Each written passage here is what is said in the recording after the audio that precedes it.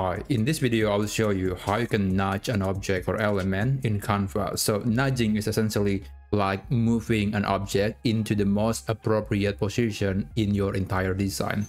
For example, I have this text box that says nudging, and this is positioned at the top and slightly to the right side of my canvas right here. But of course, this is probably not the best way to put this text, especially if I want to draw attention right into this text. So I guess I'm going to put it in the middle.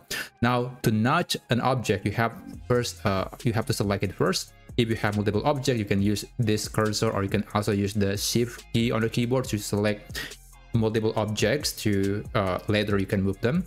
Now I'm going to select this object and I'm going to click and then drag it to the middle. You see, when I'm doing this, there's going to be that vertical line that essentially it was a guide that is available in Canva, and it's guiding you to put this design to be precisely in the middle of this canvas. And I can also put it slightly to the bottom. You see, this is exactly going to be the center, the very center of this canvas. This is the default guides that is available in Canva, but you can also put it to the either side of the canvas, and you will see there's a square. It's almost like a print plate. I don't know what is this for, but there is a tendency to put your entire design towards the center of this document. So that's why we see this another rectangular in this design. So that's the basic of nudging. But if you have other elements in your design, let's say I'm going to insert a circle.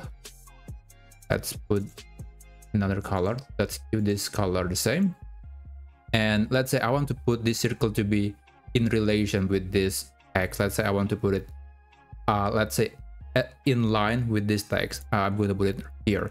I have multiple options. I could put it here in the middle. I could put it like right here. So it's going to be at the top. Basically, you will see the alignment here. You will see there's an alignment. There is a horizontal line, and it really depends on what objects nearby. So it is very useful if you are working with multiple objects. But there is also another feature in Canva that allows you to add yet another guide if you want to. So let me go to the file menu and click settings, click add guides. There are three options: 12 columns, 3 columns, or 3 by 3 grids, or you can also add your own custom guides, but I'm going to select just 3 by 3 grids. Click add guides, and now we have another guides in this document. You see, if I select this object and I move it to here, there's going to be an alignment.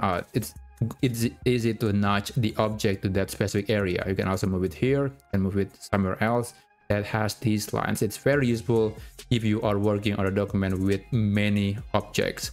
So yeah, I think that is really the basic of nudging. There are many other customizations you can apply, but that's how you can use the nudging feature in Canva to make your design look pretty and also draw people's attention right into the main content of your design. In any case, I hope you find this video helpful, and I'll see you later.